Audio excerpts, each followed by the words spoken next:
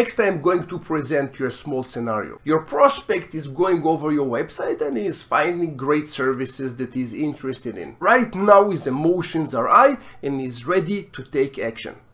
He will go ahead, he will send you an email or maybe fill a contact form, and the day after your salesperson will contact him. At that point, he is not that interested because he cooled down, and therefore your salesperson will need to work much harder to close the deal.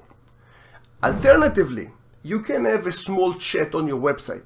Whenever your lead is interested in your service, he will click on the chat and he will be able to communicate with your sales team immediately while his emotions are high and he is ready to take action. Of course, as you already understand, this conversation that he's going to have with the salespeople will generate a new lead and all the information will be located in the CRM.